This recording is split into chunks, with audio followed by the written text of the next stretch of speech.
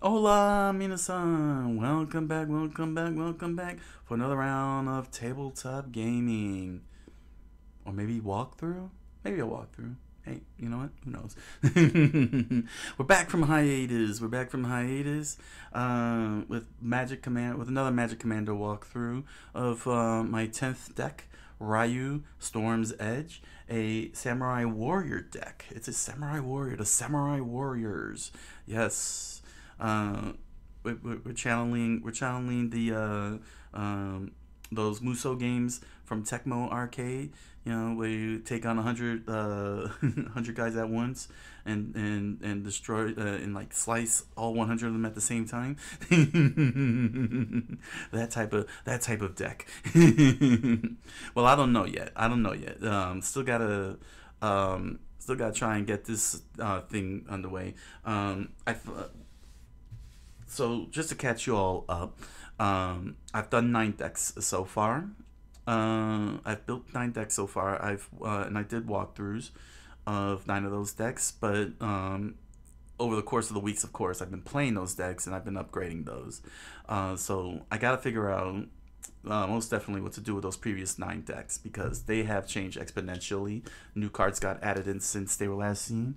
So, but I don't want to do another walkthrough like this. I want to save walkthroughs for, like new decks. You know what I mean? Like new decks. So, yeah, I'll figure that out. I do have a big plan starting next week. That'll just give you a quick preview of what I'm trying to do here. What I'm hoping I can do to help all of you out there who love playing Magic Commander. It's a couple of things, but this is just a little taste of what's going to happen here, and hopefully I can expand on it. With a little support. So this is wrong screen. Okay, there we go. Oh my gosh, I am terrible here. There we go. So here's a little preview. This is my Commander Logistics chart.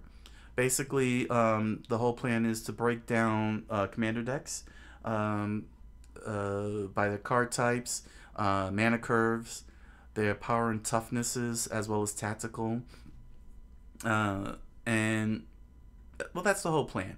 To try and improve upon my decks and something, and I'm hoping maybe this is something that can inspire you guys to do. For those of you who love building commanders and you love doing technical stuff, who love to do technical stuff and so on. Yeah, so that's gonna be starting next week, where I'm going to go into more greater details. I've got some other stuff in plan regarding doing managing mana and so on, and I'm also open to any ideas. So when I deep dive next week with the analytics, that's probably gonna analytics and logistics. I'm probably gonna call it Commander Analytics and Logistics, CAL for short. Magic Commander Analytics and Logistics. That's probably what I'll title the next week's show. Yeah, that's a cool idea. Analytics and logistics. It's basically a deep dive into deck building itself and finding all those little things. And if it's helpful for you guys, saying yeah, you're welcome to it. And if you and hopefully when you see how I go about it next week, if you have any ideas on how I can expand upon it or improve upon that chart, I'm open to y'all commenting down below, and also slap those likes. Keep slapping those likes. And what I'm hoping I could do is go beyond my built decks and maybe cover pre-constructed decks with those charts, with those analytical charts, and really give a more analytical and logistical detail of pre-con decks. Especially, there's going to be a whole bunch of new ones coming out this year with the new sets that are planned. So that's something that I'm willing to do. And if that's something you're interested in seeing as well, just comment down below. Or else it'll probably be something sparingly, but I do want to try it out. I do want to go for it. So yeah, we'll soon find out next week. But today, as planned, before I took this into a hiatus, I'm gonna give you all a walkthrough of my Raiyuu Storm's Edge commander deck. my Samurai Warriors deck. So let's not waste too much time and get started. So here is Raiyuu Storm's Edge. Sorry for the glare. These are new new sleeves that I put on it, so there's gonna be a lot of glare. So I do apologize for that. I'll make sure I bring it up as close as possible. So this is my commander, Raiyuu Storm's Edge. Most likely inspired from Raiyuu in Street Fighter, because we always used to call him Raiyuu before we got this proper pronunciation proper pronunciation in Street Fighter. And this is what caught my attention, because I do have Ishin Two Swords as one, and it's all interesting and everything, but I'm not interested in doing a tricolor deck because I already have a tricolor deck that's red, white, and green. I didn't want to do another red, white tricolor deck with black. So this one actually caught my interest because I like what I see here. She has she costs 2 mana, red and a white to cast. Legendary creature, human samurai. She has first strike. Let's see here. First strike. And let's see here. Whenever a samurai or warrior you control attacks alone, untap it. If it's the first combat phase of the turn, there is an additional combat phase after this turn. So the whole point is to have multiple combats. That's the whole entire idea, is to have multiple combats in a single turn. And I happen to have a couple of cards that were capable of doing that from some older cards, and I also had some older cards that do tapping and untapping. Although I still, well, you'll see. But this is what she does, and that's the whole entire game here. So of course, got 11 mountains for my land, and I have 11 plains because it's plain awesome. There we go, 11 planes. The standard command tower, where you tap to add 1 mana of any color of your commander's identity. So I have access to red, white, and red and white. I was able to get my hands on some more Path of Ancestries because I ran out of them, and I made sure I got as many as I could for all my commander decks. Path of Ancestry enters tapped. You tap and you add 1 mana of any identity in your commander's identity. 1 mana of any color in your commander's identity, which is red and white. When that mana is spent to cast a creature spell that shares a creature type with your commander, which is Samurai, then I get to scry 1. Then I got Mirrored Landscape. This is one of the best fetch lands, I gotta say. If you have a Mirrored Landscape, throw it in your deck. Mirrored Landscape enters the battlefield tap. You could tap for a mana rock, for generic mana, which is great. And then if you spend 2 generic mana, tap in, sacrifice the landscape, you can search your library for up to 2 basic land cards that share a land type and put them onto the battlefield tap. This is way better compared to other fetch lands. I do highly recommend it because not only do you get to have a land that you can tap with and get mana, even though it's generic mana, mana is still mana. In Commander, any mana you could get, but you can on turn 3 double your land mass with this card if you happen to luck into this draw. So definitely throw a Mirrored Landscape. It's a great lifesaver too, because it's an instant. So if your opponent's gonna blow you away, blow your lands away, you can immediately tap and put some land back in there before you lose it. I hope that's correct. Terramorphic Expanse. It's a very excellent fetch land here. I rarely use these because I do have lands, better lands to help cover. But this is good for when you're really low on lands, especially dual lands. Or if you're running very low on, or if you've got way too many colors and you want to get that fetch land quickly, or else this slot is better off for a land that taps for land, like Mirrored Landscape. If you tap and sacrifice the expanse, you can search your library for a basic land card and put it onto the battlefield tap, then shuffle, which is good because it goes into onto the battlefield just like the landscape. So if anything, if you're gonna do fetch lands, Terramorphic Expanse and Mirrored Landscape should be in there. should be in there if you want to do fetch lands. Anything else is fine, but those two are the best ones in terms of fetch lands. And if you're gonna do fetch lands, they should be the ones in there above all else. Sacred Foundry, it's a land, mountain, plain, so you could tap for red or white. When it enters the battlefield, you may pay 2 life. If you don't, enters the battlefield tap. So this is what they call the shock land, where you take 2 life and you don't have to tap it when you enter in the battlefield. Very effective card, quick mana to get.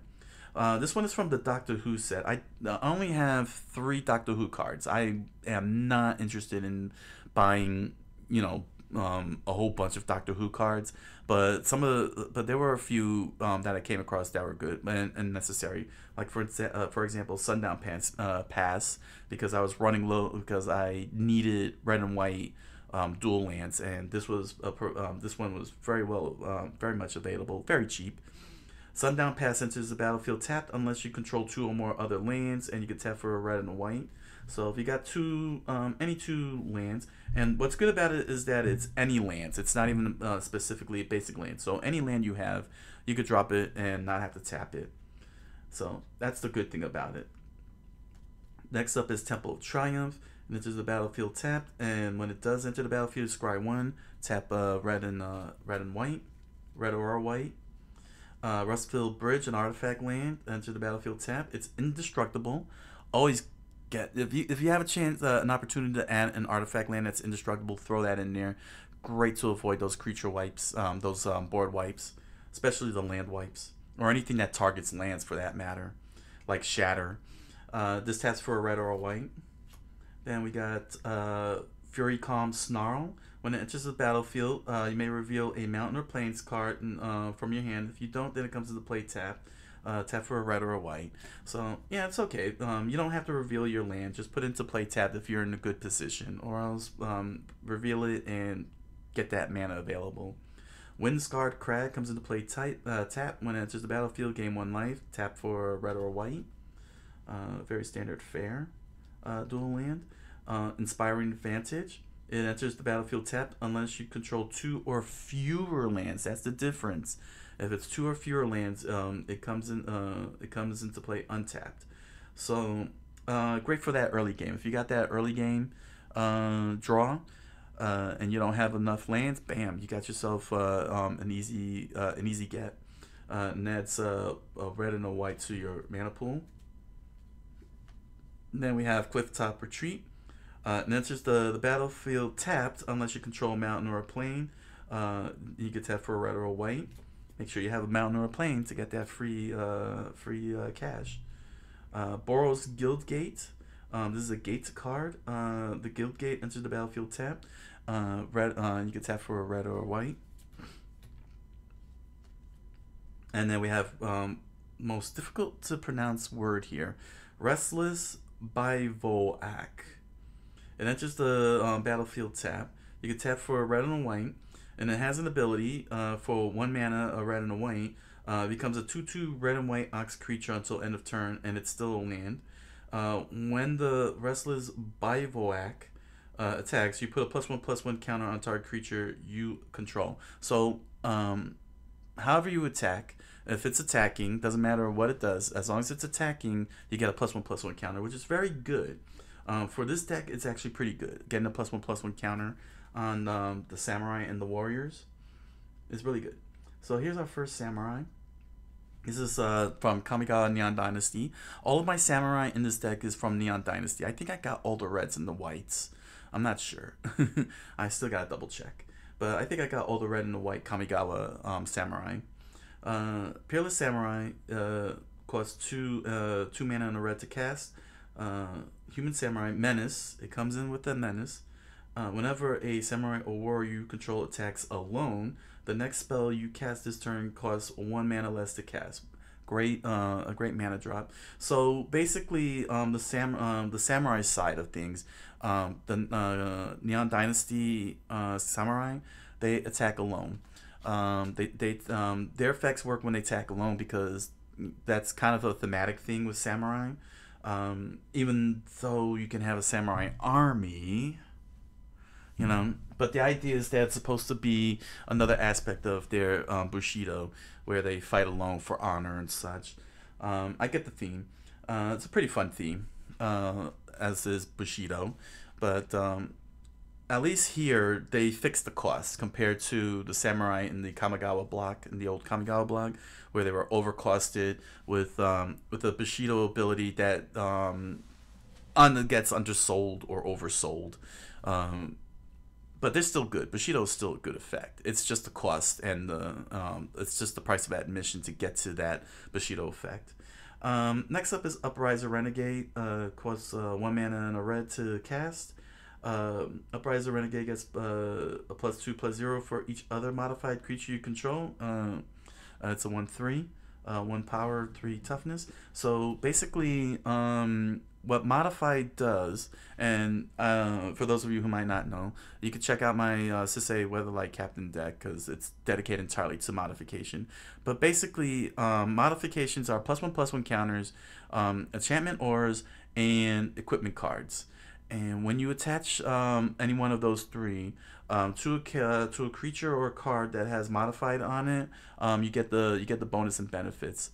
So in this case here, if I have any creatures that have +1/+1 counters because of the land, because of effects like the land or say an equipment card attached to it, then Upriser gets +2/+0, and he can really pump up fast because it's for each other. So if I have like 3 equipment creatures, that's +6/+0. He becomes a 6/3 samurai. Next up is one of the Yamazaki twins. This is Heiko, the general. She costs 3 mana and a red to cast. She's a legendary. She has trample, 3/3 trampler. Whenever a samurai or warrior you control attacks alone, you may cast target artifact card from your graveyard this turn. So it's a recursion. It's a recovery card. If you have an equipment, an artifact, any artifact for that matter, like somebody knocks out your soul ring or something, and you attack a samurai alone, you can cast that soul ring right out of there for 1 mana, and you can get it back into the field. Next up is Aki Ronin. 1 mana and a red to cast. This is a goblin samurai. I have all the anime cards, as you're probably noticing here. He's a 1/3 creature. Whenever a samurai or a warrior you control attacks alone, you may discard a card. If you do, draw a card. So great card drawing creature. Any samurai or warrior can activate that, and that's good. Up next is Reinforced Ronin, just 1 red to cast, 2/2. Impressively enough, it's a 2/2 1 mana creature. It only costs a red. This is a artifact creature, human samurai. It comes with haste. At the beginning of your end step, return Reinforced Ronin to its owner's hand. So he's a great sneak attack. That's why he has the haste. You know, you swing in and then he disappears. You're like poof. It's very ninja-like, but not ninja-like, I guess. He got the ability Channel for 1 mana and a red. If you discard the Reinforced Ronin, you get to draw a card. So need that card draw, bam, there you go. Very rare in red. Anytime you could draw cards in red, you want to have that in your deck. Card draw is very, very important in Commander. Now we come to the Red Warriors. This is Kargon Intimidator, 1 mana and a red. So this guy, this was one of the cards that I was waiting for in the mail. That I want to get in the mail. This was these cards, these sets of warriors, more specifically, were recommended to me by my commander pod because I couldn't figure out warriors. Because, like, for example, elves are known for assisting each other and being mana dorks. Slivers are known for sharing abilities with each other.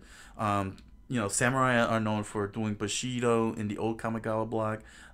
In the Neon Dynasty block, they're known for getting activated whenever they attack alone. You see what I'm saying? Like, they're very thematic. You know what I'm saying? There's a sense of theme. Dragons are always flying. Angels are always flying and providing assistance. You get what I'm saying?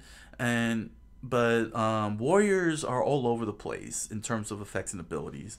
I guess their themes are more focused, oriented, and with with whatever their locations are. Like if they're in Dominaria, or if they're in, say, Nyx, you know, saying that it's exclusive to that location. But it's very hard because there's over 300 of these, from what I've seen, and so I didn't know which ones can be able to help me out. And my commander pod helped me out, and pointed me to warriors that can work alongside samurai, more specifically, as well as with equipment cards.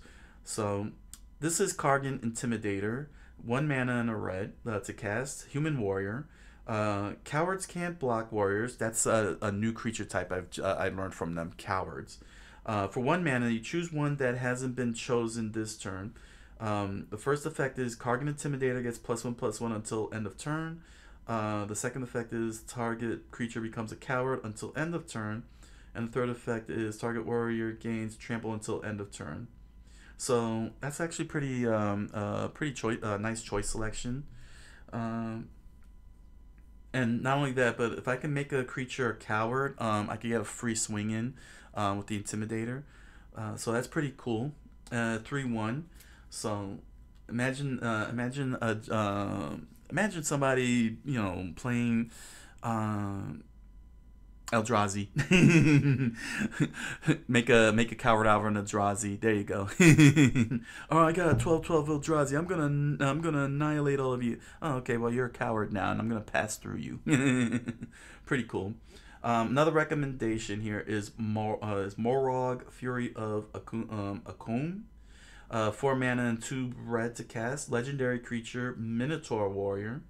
Each creature you control gets +1/+0 for each time it has attacked this turn. So again, this works with Raiyuu, who gives me 2 attack phases, 2 combat phases. Landfall, I really love that landfall, quite honestly. It's a really cool effect here. Whenever a land enters the battlefield under your control, if it's your main phase, there's an additional combat phase after this phase. At the beginning of that combat, untap all creatures you control. So he's already got it built in, along with Raiyuu. It's crazy. I don't know how many times I can be able to pull that off. Multiple combat steps in a single turn. So that's something that is going to have to that's going to be trial and error as time goes along. Tahngarth, a Talroom hero, an old character from the days of yore. 3 mana and 2 red to cast. He is a legendary Minotaur warrior. Excuse me. Legendary warrior. He's a 4/4 creature. Attacking doesn't cause Tahngarth, Talroom hero, to tap. So he basically has vigilance. A very rare red vigilance creature. For 1 mana and a red and a tap, and then tap the card. Tahngarth deals damage equal to its power to target creature. That creature deals damage equal to its power to Tahngarth. So, you know, they trade blows. I guess a desperation move, if anything. Or if I get plenty enough +1/+1 counters, then he becomes real nasty against the weenie creatures. Here's another Intimidator. Bold Weir Intimidator. 5 mana and 2 red to cast. Giant warrior. Cowards can't block warriors, which is a big deal, because if I tap a red, target creature becomes a coward until end of turn, and I can do that over and over again. So if I get enough mana, I can just basically turn everyone into cowards, all of my opponent's creatures into cowards, and I could get an easy swing, like one big swoop with an army. For 2 mana and a green, target creature becomes a warrior until end of turn. So that means that I can make my samurais officially warrior. I'm assuming in addition to its type. So if I have plenty enough mana, you know, I can always make warriors out of samurai and cowards out of all my opponents and get that army swing in. Here is another human warrior. This is archetype of aggression. This one is an enchantment creature. 1 mana and 2 red to cast. 3/2 creature. Creatures you control have trample, which is excellent. Creatures your opponents control lose trample and can't have or gain trample. So this is a trample lock. Very interesting. A very interesting card here. It's a trample lock. I've never seen anything like it. I like that. Great, great for the defense. Great defensive measure. Next up is Laelia, the Blade Reforged. 2 mana and a red to cast. This is a legendary creature, Spirit Warrior. She has haste, 2/2 creature. Whenever Laelia, the Blade Reforged, attacks, exile the top card of your library. You may play that card this turn, which is awesome. I don't have to even pay for the cost either. Whenever one or more cards are put into exile from your library and or your graveyard, put a +1/+1 counter on Laelia. So she buffs up. Her effect lets her buff up every time she attacks, and that's even more scarier because that means that she's getting +1/+1 while she's attacking because it goes on to stack, and that's crazy. That's a crazy thing. Next up is Kazul, Tyrant of the Cliffs, an Ogre Warrior. Legendary creature, 3 mana, 2 red to cast, 5/4 creature. His effect is whenever a creature an opponent controls attacks, if you're the defending player, create a 3/3 red ogre creature token unless that creature's controller pays 3. So I get a free creature if I'm attacked during my opponent's turn, and my opponent will have to pay 3 mana to prevent me from adding another creature, and it would be and I'm assuming it would be an ogre warrior. Well, it's an ogre anyway, but it's probably gets the warrior type. I don't know if it's errata. Moving on over to the white creatures. Samurai. We got 7-tailed Samurai, 3 mana and a white. 7-tailed Mentor, not 7-tailed Samurai, though that's an awesome name. 7-tailed Mentor, 3 mana and a white to cast. 2/3 creature, Fox Samurai. When 7-tailed Mentor enters the battlefield or dies, put a +1/+1 counter on target creature or vehicle you control. So again, more tokens comes into the field. If it sacrifices itself, it'll give counter in both situations. Sky Blessed Samurai, 6 mana and 1 white.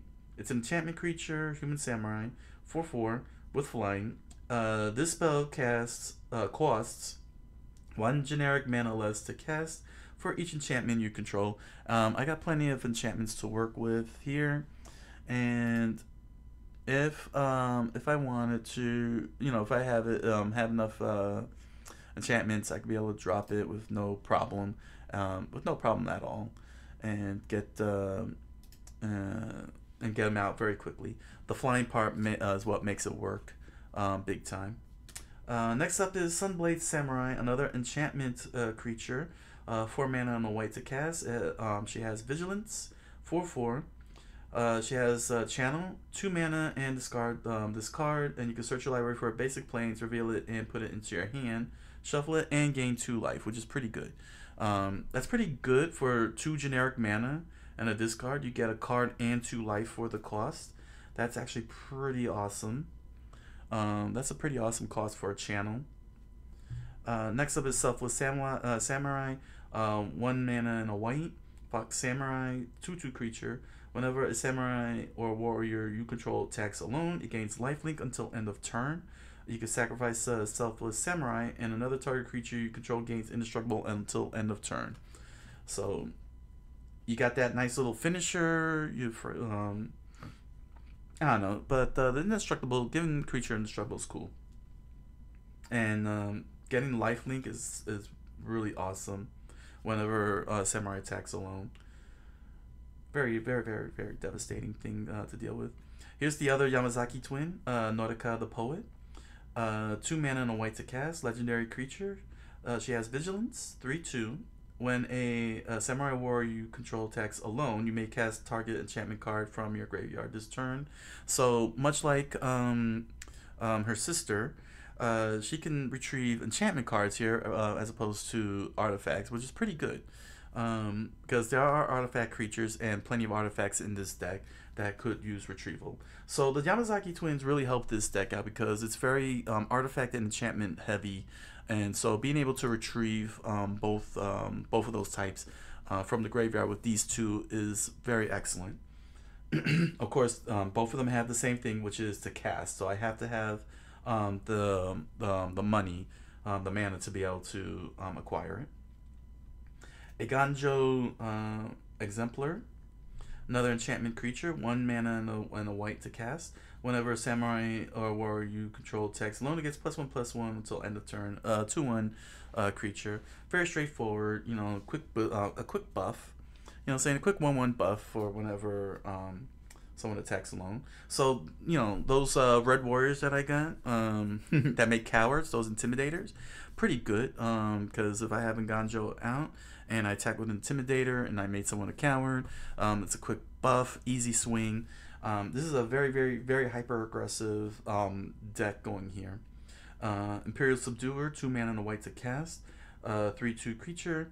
Whenever a samurai warrior you control attacks alone, tap target creature you don't control. So great way to get past defenders. Of course, keep in mind that when it comes to tapping, your opponent can tap and put tap their creature and put on the stack before the tap effect goes through.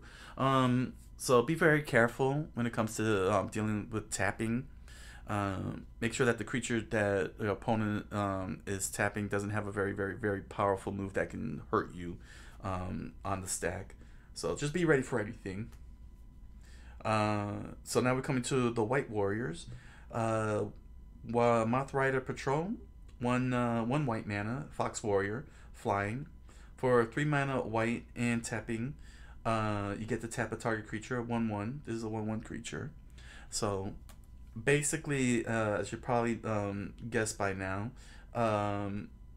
this is all part of the game deck strategy is to tap creatures so I can have an opening. Lightwalker, this is a 1 mana and a white to cast. Human Warrior, Lightwalker has flying as long as it has +1/+1 counter on it. It's a 2/1 creature, so just slap a +1/+1 counter on it, and you got an easy flyer. Not bad. And I have and I do have the creatures that can provide the tokens, which is good. This one, here's one that was recommended by my pod.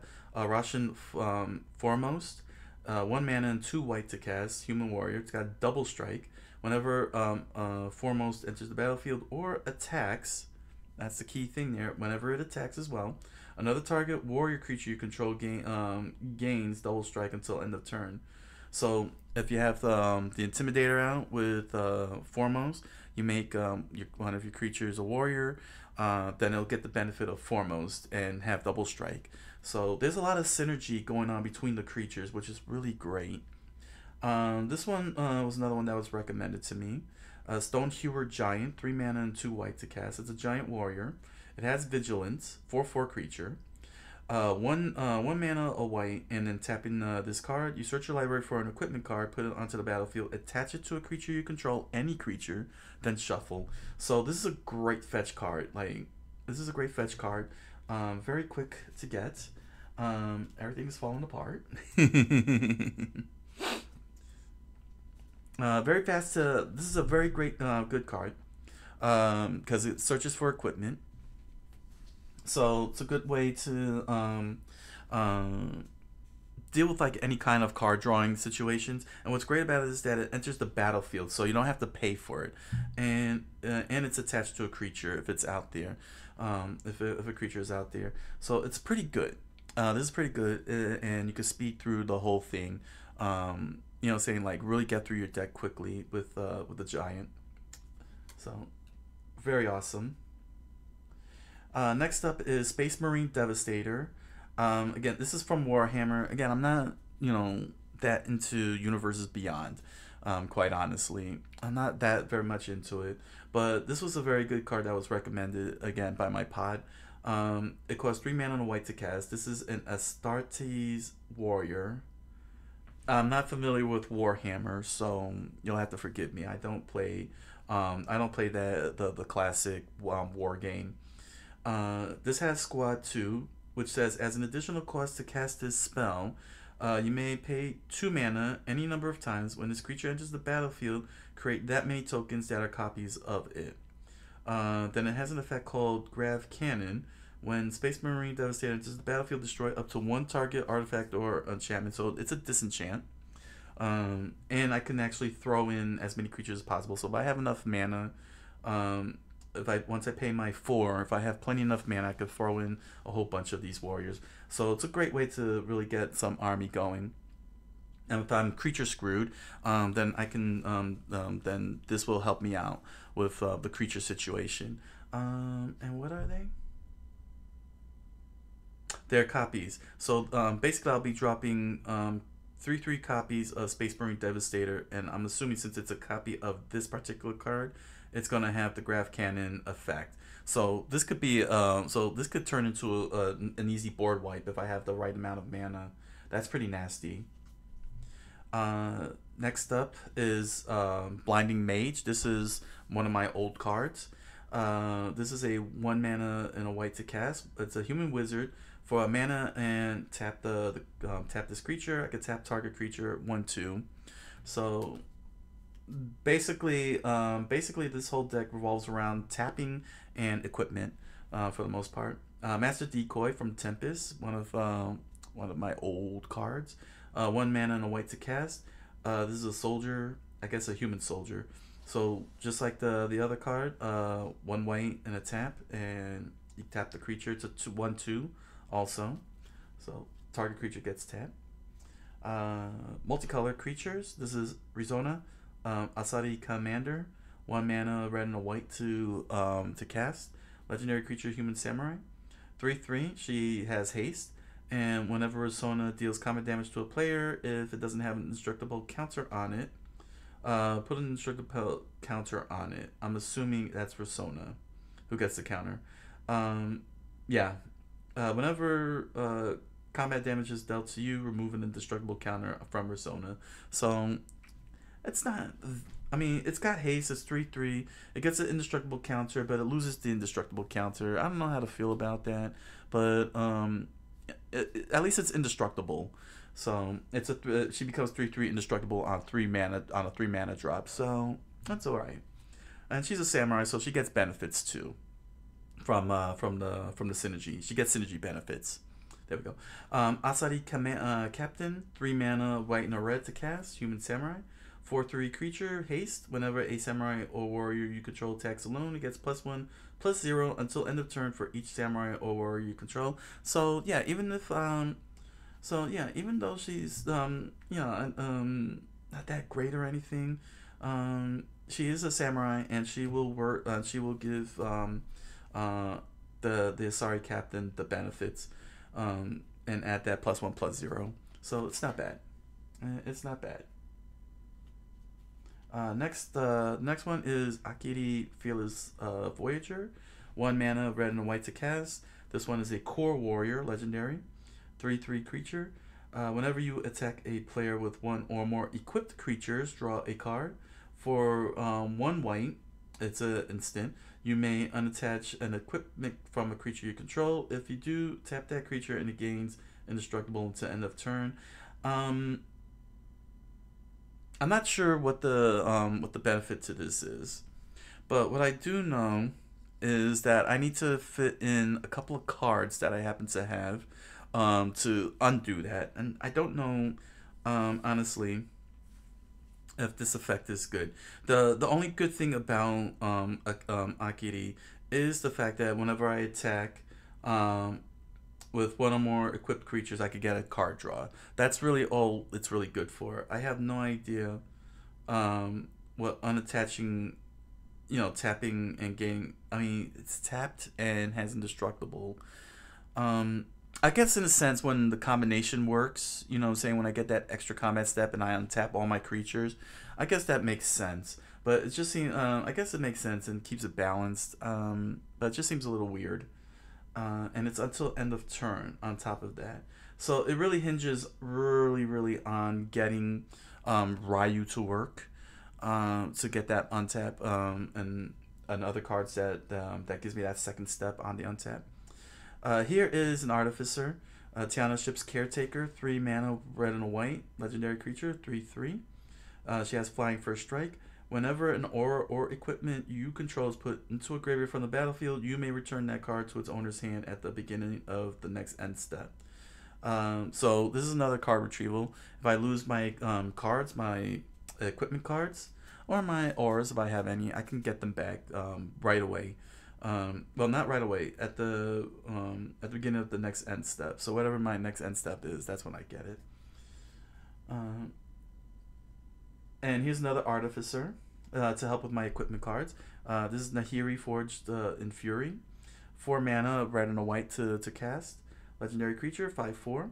She has affinity for equipment, so so this spell costs 1 mana less for each equipment that I control. Doesn't matter if it's attached or not. If I have 4 equipments on the field, then she's only have to pay a red and a white, which is pretty good. She has the effect of whenever an equipped creature you control attacks, exile the top card of your library. You may play that play this card.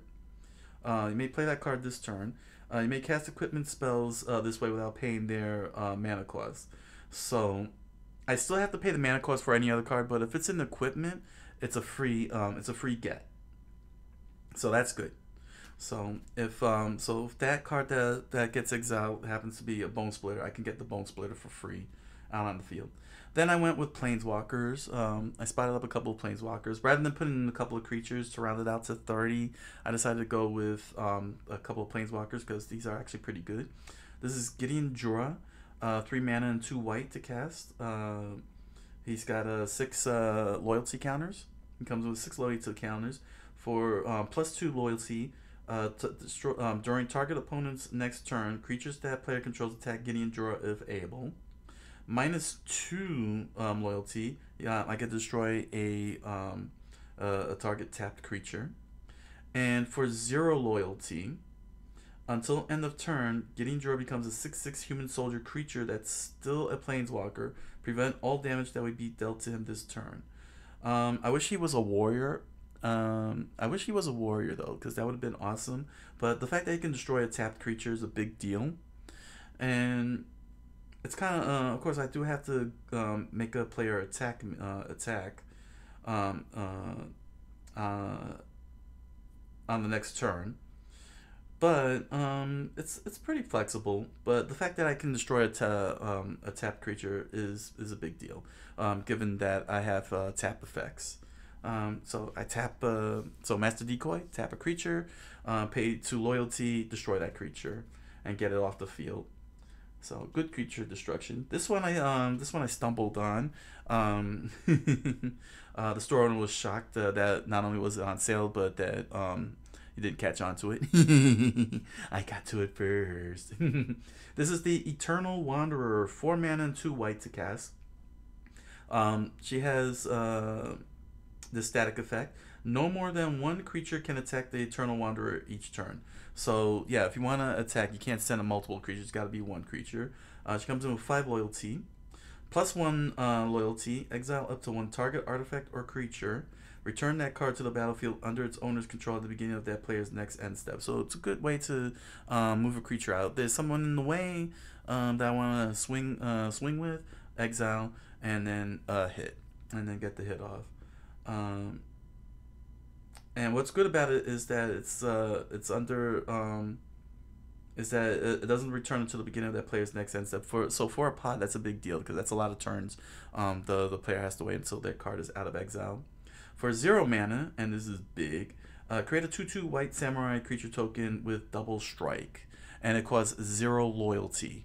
So every single turn, I'll be dropping samurai like no other. I'm assuming it's a once per turn thing with loyalties. I have to assume that's the case. So because then I'll be dropping a whole bunch of samurai, so it makes sense. And for -4 loyalty, for each player, choose a creature that player controls. Each player sacrifices all creatures they control, not chosen this way.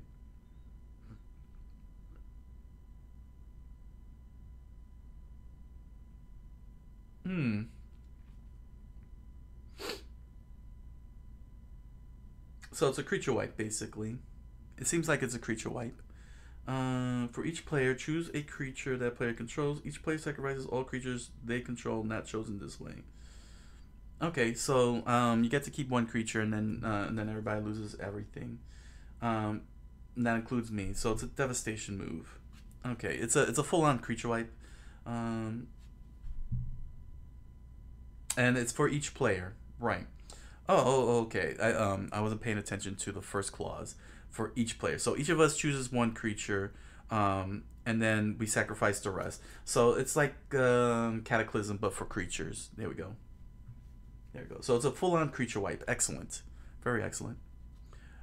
Fervor, for 2 mana and a red. Now we're going into the enchantments. Creatures you control gain haste. They may, yeah, control gain haste. Simple and straightforward. I believe this is Menace. Goblin War Drums, 2 mana and a red to cast. Enchantment. Each creature you control cannot be blocked by by only one creature. So this is a very big deal for my samurai and warriors, since they have to attack alone to trigger effects, those synergetic effects. So having Menace helps out. Now for some evilness. This is Smoke, a very old card. 2 red to cast. Enchantment. No player may untap more than 1 creature during his or her untap phase. Oh, so I only have to attack with 1 samurai. You can only untap 1 creature. But really ensures that 1v1. Orcish Oriflamme, 3 mana and a red enchantment to cast. All attacking creatures you control get +1/+0.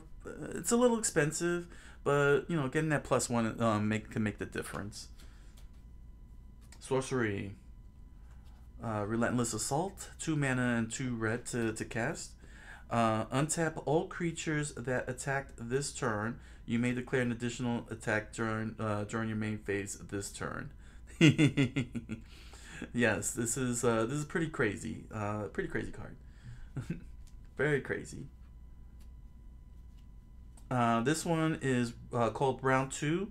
This is a copy of Seize the Day card, so I cannot put in another Seize the Day card because this represents Seize the Day. It's a sorcery, 3 mana and a red to cast. Untap target creature.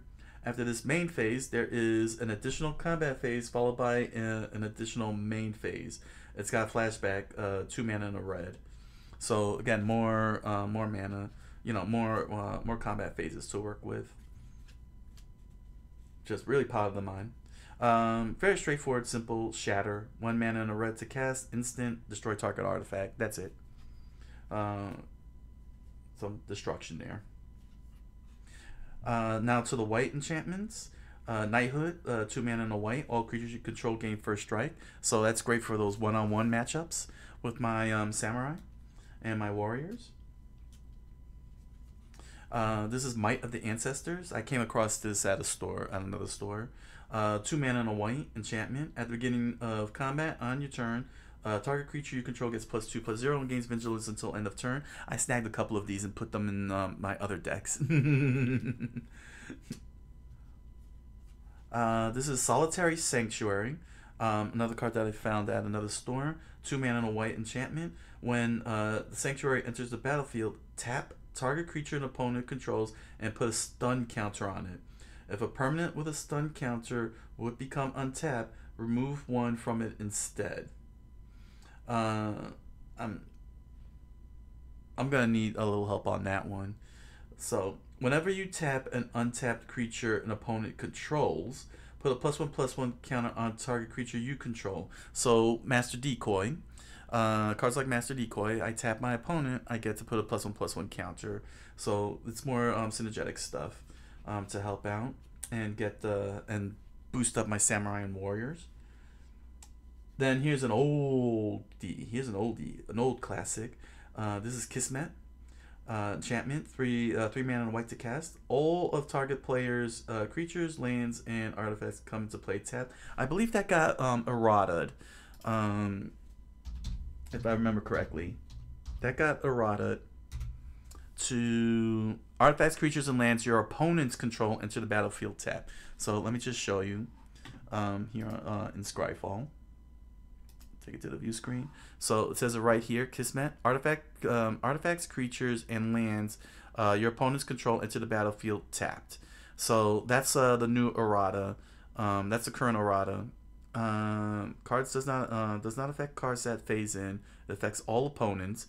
Cards enter the battlefield tapped. They do not enter the battlefield untapped and then immediately tap. Therefore, they do not trigger any effects due to tapping. It's automatic tap. So just to make sure that's cleared, because this is a very old card. That's why I say it's very old. You can see its age. You can see that the text age.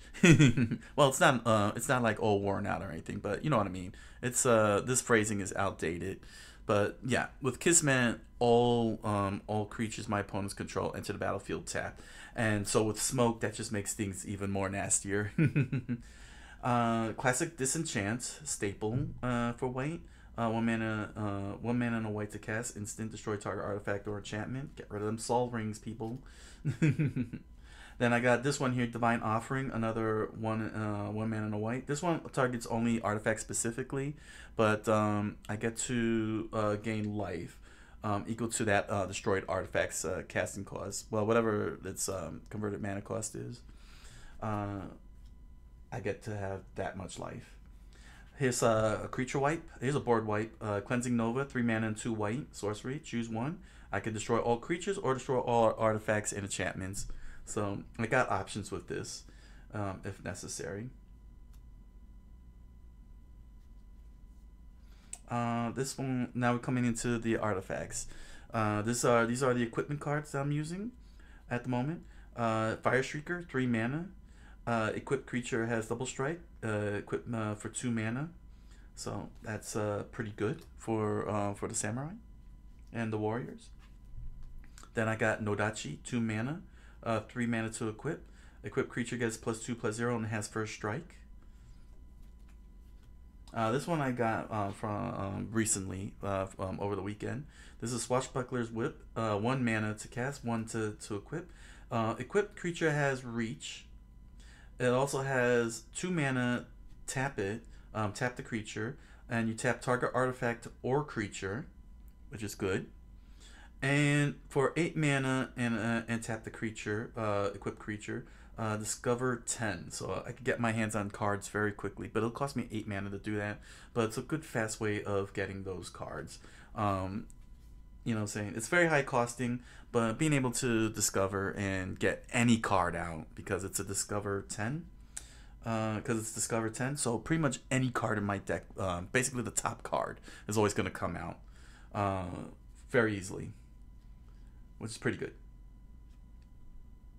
Gorgon Flail, 2 mana to cast, 2 to equip. Equipped creature gets +1/+1 and Death Touch, so it's a big deal. This one, the Tongue Twister, Swift Foot Boots.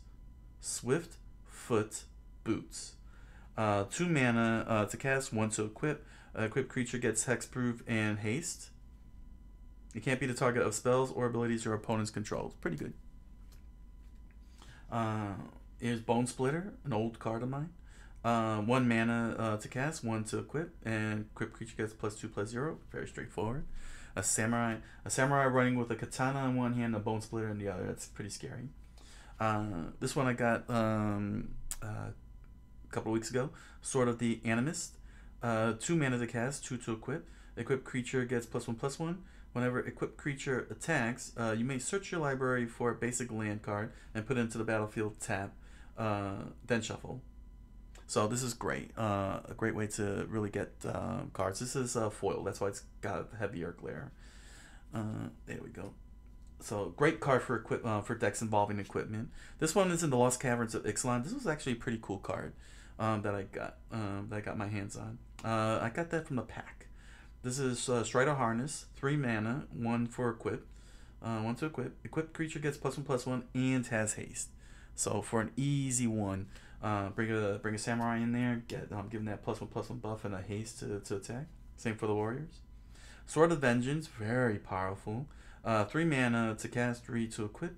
Equipped creature gets +2/+0 and has first strike, vigilance, trample, and haste. So make a scary samurai out of that one, or a scary warrior.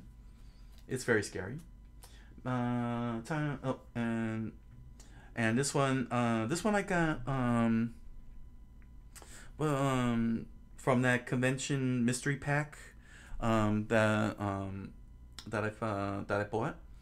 I bought like 2 of those packs. Convention mystery pack kind of thing. At the local store. At the local store, the local game shop that I go to.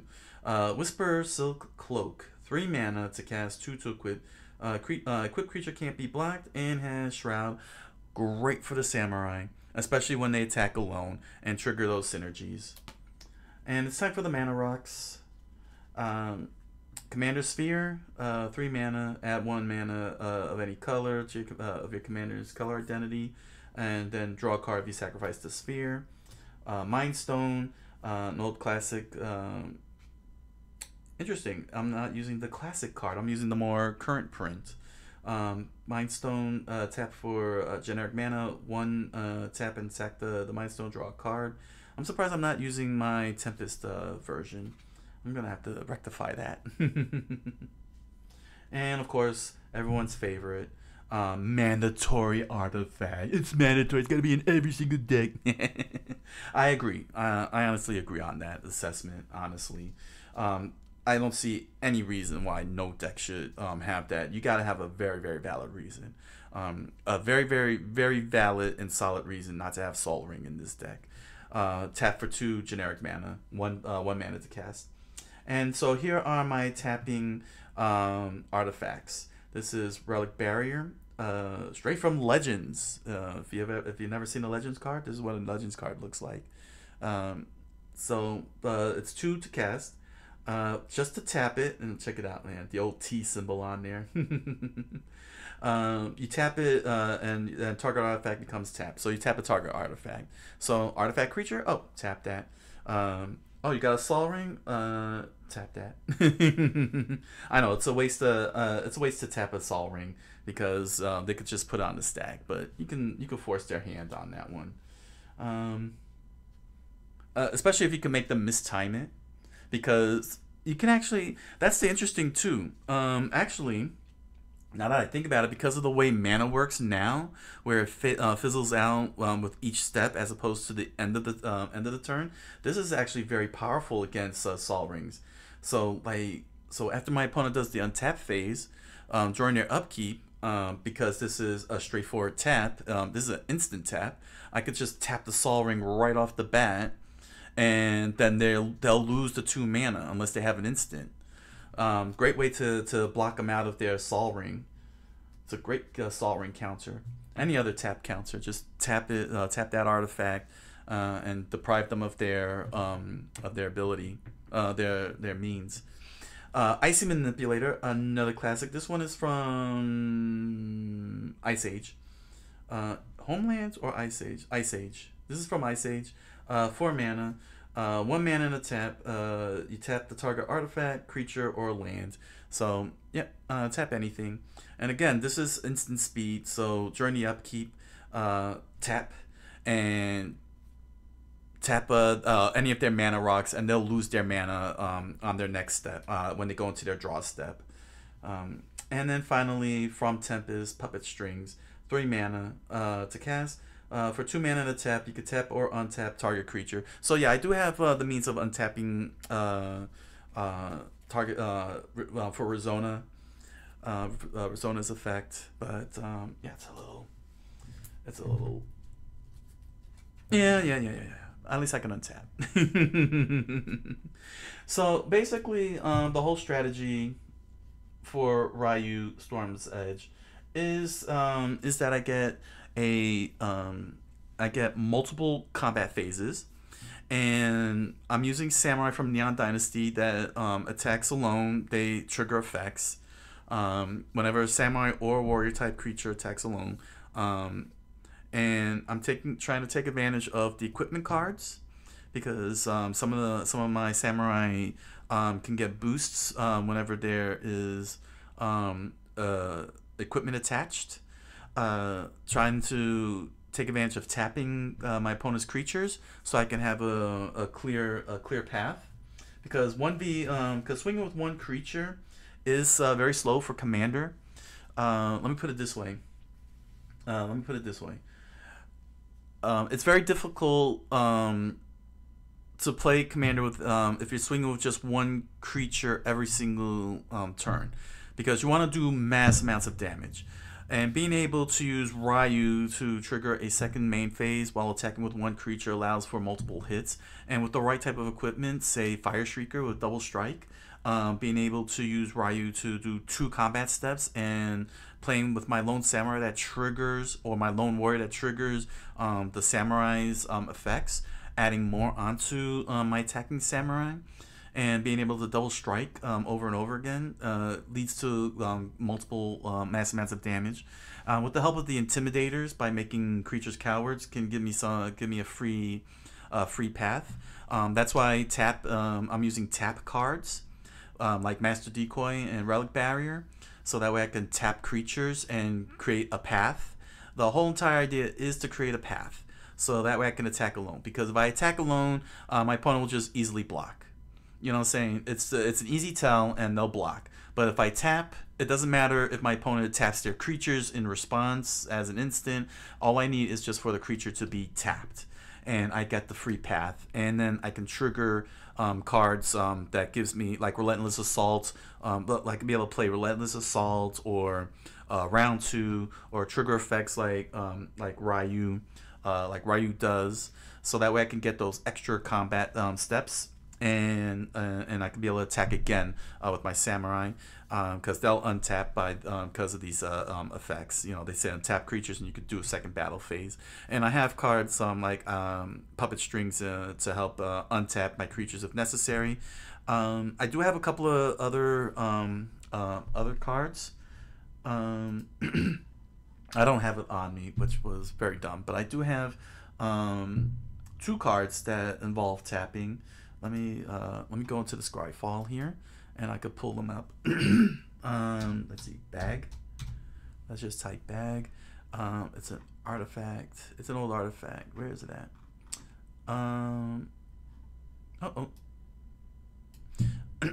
Okay, let's do advanced search here. Let's do the advanced search. Let's see here. Artifact, tap, T-A-P. That's all I need to pull up. There we go. Yeah, there's 362 artifacts that tap, but this one that I have,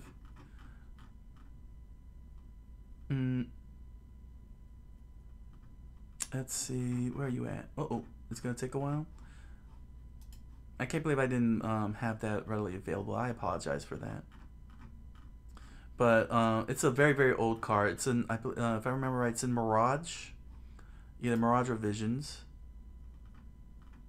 And it lets me untap my creature. It's not Lead Golem. Wow, it's really making me go far, huh?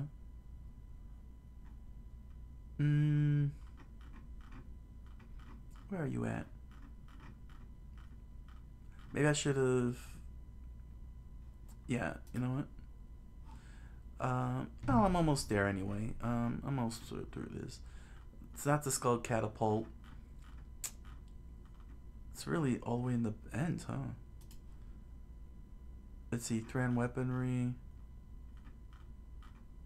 Oh, yeah, see, like, Unerring Sling. Here we go. See, I have Unerring Sling.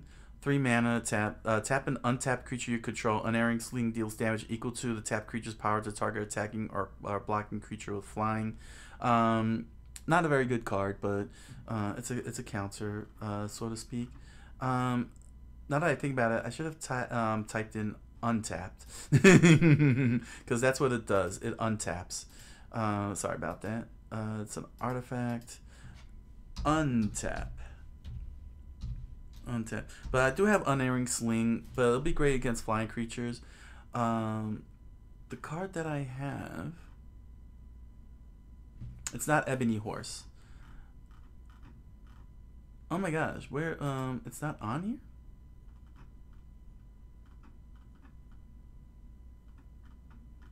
Come on. I don't want to step out and... Oh crap. That means I'm gonna have to run off and get it. The problem is that it's really buried at the moment. No, it's not buried. Is it buried? No, no, it's not Unerring Sling. Crap.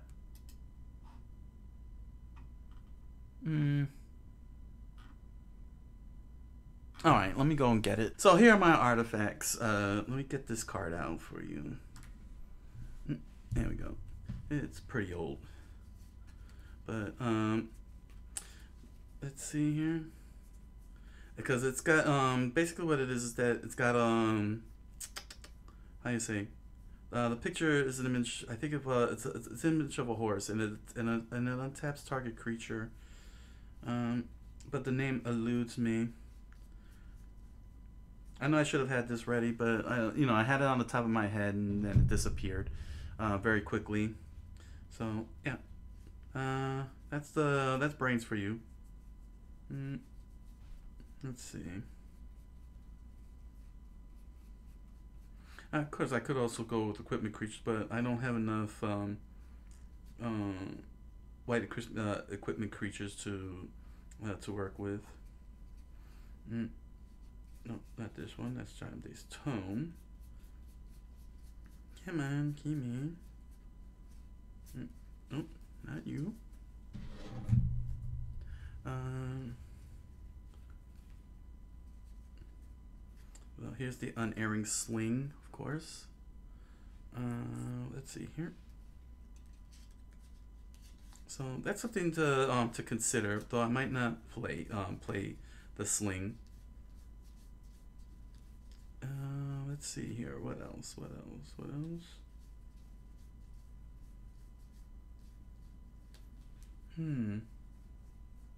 Ruby Jet Mannequin.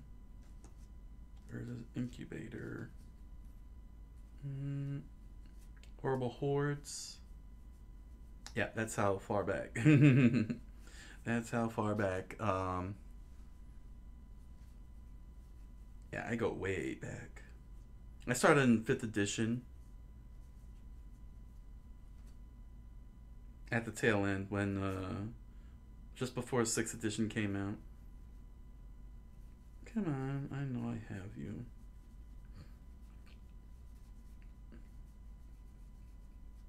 Jade Monolith?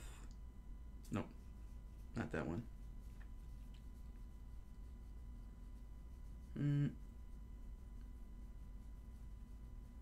But still, I can't believe it didn't show up on there.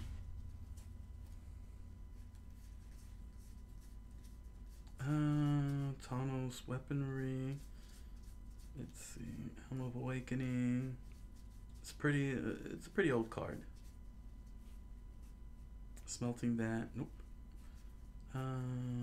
Boundary Inspector. Nope. Coat of Arms.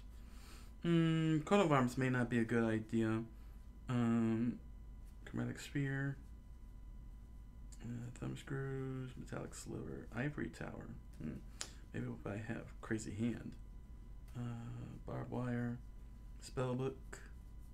Scavenge. Jinxed Ring. Nope. That's not it.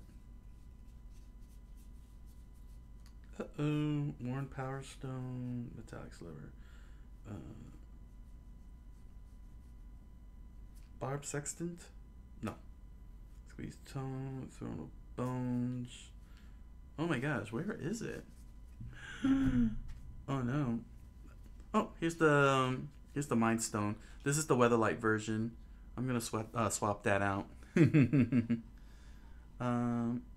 me switch over. Here we go. Let's go into the tabletop screen so you can see these cards. Thran Dynamo. Let's see. I can't believe I can't remember that card. It's was it Tool Bag? Because it has a horse and it's got satchels on it. Jandor's Saddlebag. There we go. There we go. I knew I'd find you. This is Jandor's Saddlebag. This is what I was trying to tell you. Oh, it's not even in the Weatherlight. It must be 5th edition. 2 mana to cast, 3 mana and a tap, and I can untap target creature. So this is what I was talking about. Card like this to help put the creature back in place. My creature back in place if needed. So there we go. I knew I'd find it. Speaking of finding, what happened to my poor? Wow, it got bent, huh? Must have happened during shuffling. You can really see, I don't know if you can see it, but I can see the indent, the crease. That stinks. So let me go ahead and swap it. Swap out these mind stones. So yeah, it's the deck is a work in progress. I need some more mana rocks. I need to figure out how to really work this in. Get some more mana rocks. Find a way to find a way to fit cards like Tarashi's Cry. Tarashi's Cry is a sorcery, and I could tap up to 3 creatures, 3 target creatures. It's pretty efficient. I'm not sure if I want to add an unerring sling, but I'm willing to throw in the saddlebag, Jandor's saddlebag, just so that I can untap my creature every time I fight, just so that I can have a blocker available. Equal to that creature's power to target attacking blocking creature with flying. Yeah, I don't think an unerring sling will help me out, but Jandor's saddlebag could help me out to untap my creatures whenever I attack, just so I can have a blocker. And I'm not sure if there's any effects that can allow me to trigger when untapping. That's something I'll have to look into, but I do have to find a way to fit everything into this, because if let me show you Tarashi's Cry, because if I can get the right type of tap cards, like this here. This is Tarashi's Cry is an arcane. Tap 3. No, I don't have it out here. Tap 3 and a white. Tap up to 3 creatures. Great way, to get them out of the way. Especially if I have Smoke and Kismet combination. Tarashi's Cry just makes things more nastier for my opponent. A great screw drop. What else? Let's see what else. Let's see who else has tap. Red doesn't have much in terms of tap. Yeah, see, they untap creature. For the most part, they do untap a creature. I do have Aki Battle Squad, but I only have 1 card, and that's being used in my modification deck with all my equipment creatures, like the rabbit battery. Tap target wall. That's Alibaba. Let's see. Sorceries, goblins. They don't seem to. How many of these? Yeah, there's 254 cards. I'm not gonna scroll through all this, but this one, I gotta see if I have this. I don't know if I have it. If I do, I gotta definitely get it in here. And this is Aggravated Assault. Untap all creatures you control. After this main phase, there's an additional combat phase followed by an additional main phase. Activate only as a sorcery. So this is a must-have for this deck. It's an enchantment, which makes it all the more better. So I have Tarashi's Cry. I gotta figure out how to fit that in there, along with Jandor's saddlebags. But Aggravated Assault, if I have it, I need to get it in there. If not, then I gotta get the card and get it in there. And not only that, but if you read the ruling here, if you have enough mana, the ability may be activated more than once in a turn. You'll normally use this during your post-combat main phase, so you can untap any creatures that attack, which is true. But the fact that that I could do it multiple times, Aggravated Assault, as long as if I have like 10 mana, I could do it twice over, multiple times. That's a big deal. And I think with Raiyuu, I'm not sure if Raiyuu can do it multiple times. No, because it says if there is a first combat phase. So if I do my first combat phase, Raiyuu kicks in. Then I do Raiyuu's effect. Then when I go into the next main phase, I activate Aggravated Assault, and I get a third attack phase. And if I have enough mana to do it again, that'll be 4 combat phases. I'm hoping that's correct, because being able to do that is pretty damning. And this is why I need tap abilities that can tap. And so far I got a good start here, but I do want the equipment cards in there to for those for the assists and manipulations. So it's interesting that there isn't any card involving untap. When I would untap, it would trigger something. If there is, comment down below. Let me know if there is an untap card, like Jandor's saddlebags. If there's any more cards that can untap.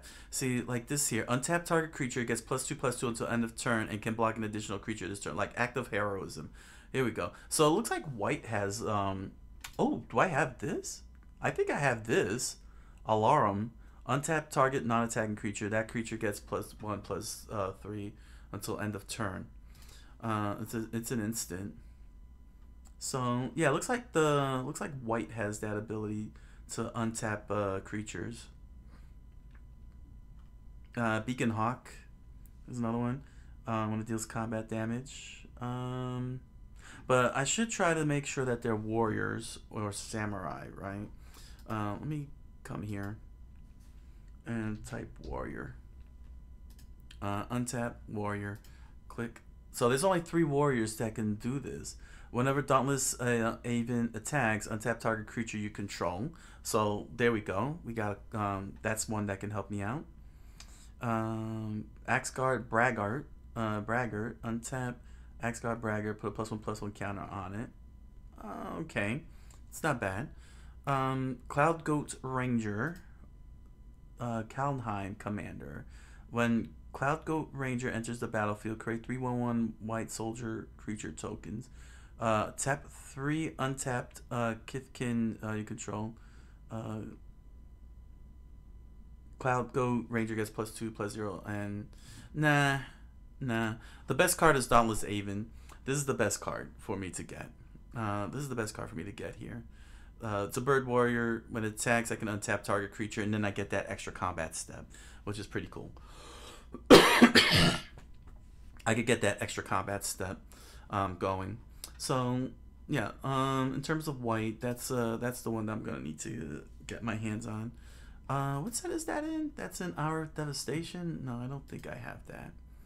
I should make a note of that, shouldn't I? Just so I don't forget.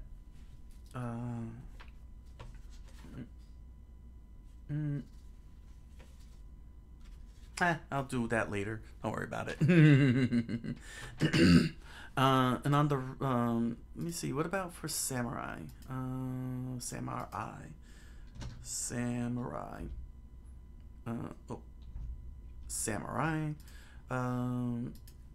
With the untap. Let's see here. Do I have any samurai that can do that? No samurai can do that. Interesting. What about in red? Oh yeah, Aki Battle Squad. Like I said, I already I hate the idea of taking this out because this fits 100%. I get an additional combat phase unless I can find it out in the wild to scoop up. But it is in the Neon Dynasty Commander, and I only have 1 copy. And I hate the idea of taking it out of my Sisei deck, but I may have to consider that because anything that can let me get a second combat phase is something that I should strive to add to the deck. So let's pull up the Red Warriors here. Who has the untap ability? Plenty of them here, but they say tap and untap. Let's see here. Whenever Kragma Butcher becomes untapped, It gets +2/+0. So yeah, I can use the saddlebags on that. Whenever you cast a multicolored spell, untap Lobber Crew. Okay. What's this here? Smelt Ward Gatekeepers. Human Warrior. When Smelt Ward Gatekeepers enter the battlefield, if you control 2 or more gates. Okay, so I need gate cards. That's too reliant. Zealous Conscripts. Enter the battlefield. Gain control of target permanent. Untap that permanent. Gains haste. I got Fury of Akum, of course, which you saw. Whenever a land enters, if it's your main phase, there's an additional and untap all the creatures. So yeah, I already have him. So I may have to throw in the Aki Goblin Squad. I hate to take it out, but it fits this deck. Even though, yeah, Maraxis of Keld has power and toughness, each equal to the total number of untapped artifacts, creatures, and lands you control. Wow. Human Warrior. 4 mana and 2 red. Oh wow. Oh, that's scary, quite honestly. For each equal to the total number of untapped artifacts, creatures, and lands you control. That means if I were to attack alone, you know what I'm saying, to trigger those effects, he would have all that beef. Wow. But maybe not really worth the trouble. So yeah, I think I'm gonna end up throwing in the Aki squad, which stinks. Artifacts. Let's see, untap for the artifacts. So aside from the saddlebags, which I got, does any of these guys do anything? There's Dermal Taxi. Tap 2 untapped creatures you control. Ebony Horse. Untap target creature you control. Prevent all damage that would be dealt to and dealt by that creature this turn. Interesting. But I can untap target attacking creature I control. No, that's not going to work. Because it's against my creature. So, yeah, there's plenty of good cards there. There's plenty of good cards. So, I'm not without resources. This is going to be a very, very fun deck. I'm definitely going to have to throw in the Goblin Squad. And find a way to fit the Tarashi's Cry. And if I do have Aggravated Assault...